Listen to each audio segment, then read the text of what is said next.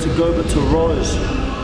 What do you do when you've got nothing apart from your dreams? You got a heart as big as a lion, ambitions, focus and determination. The only place you can go is up.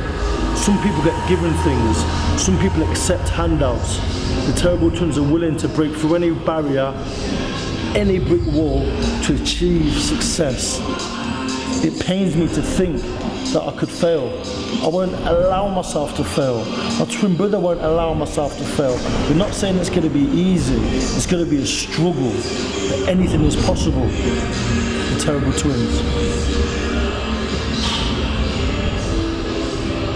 I've been sat here before, head in my hands at the point of despair, thinking, where am I going to eat later on?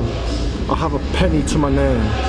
This is what life's all about. It's not how you hold on to these situations, the negative ones. It's how you learn from them.